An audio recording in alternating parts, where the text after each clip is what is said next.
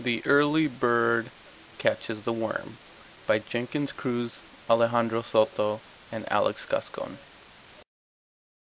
One day at work, Mike and Doug were talking.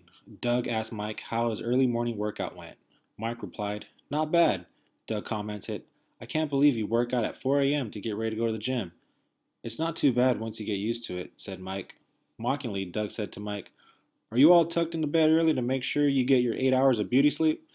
Mike just shook his head, laughing along with his friend.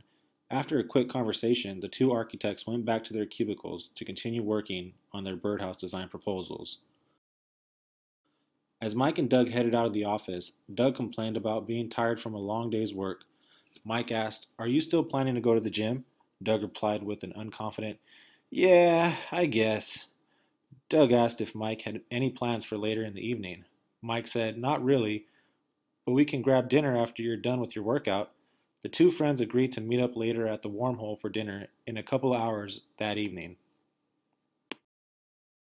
After numerous considerations of going straight home to take a nap, Doug finally arrived at the gym, and so began his 2 hour adventure, or shall we say endeavor. He waited 10 minutes at the check in line, spent 10 minutes looking for a locker to store his stuff, and another 10 minutes waiting for a treadmill to become available. After a light jog of about 15 minutes, Doug was ready to start lifting some weights. But he thought to himself, "I've been here for 45 minutes and was only able to warm up." Doug guided his way through the array of gym goers and made his way to the bench press area. Of course, none were available. Too shy to ask the bigger and stronger birds using the equipment, Doug decided to possibly try legs. No luck again, only bigger, stronger birds than Doug. He glanced at the clock on the wall and realized that he had spent 30 minutes navigating through a sea of muscles. Desperately, Doug thought, maybe I can get some sit ups in today. But of course he couldn't. All the equipment was taken by beautiful and well toned female birds that really didn't need to use the equipment to begin with.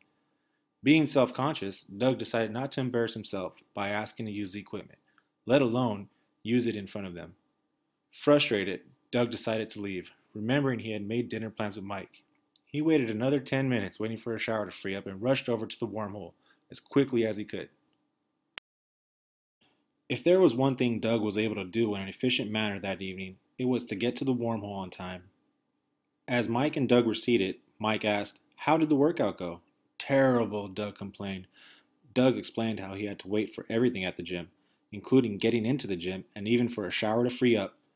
Mike just chuckled and said, "See, I told you, man." After the two laughed about Doug's unproductive workout, Mike asked, "Are you ready to get some dinner?" "Definitely," replied Doug. The two got out of their chairs and headed to the food.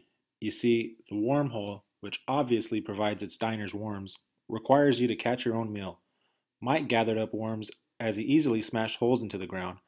Doug, on the other hand, struggled even getting a hole started. He was having such a hard time that he had to request for a shovel. As Mike collected more worms for dinner, Doug continued with his struggles.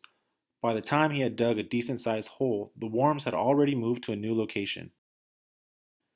Feeling sorry for his friend Doug, Mike offered him some of his worms. Doug obliged, and they returned to their tables. Mike and Doug sat down and enjoyed their dinner. Doug admitted to Mike that working out after work is not working very well. He suggested, "Maybe I should start working out with you in the morning." The two friends agreed to meet tomorrow morning. Mike told Doug, "Hey, I'll take it easy on you. We can start at 4:30 tomorrow morning."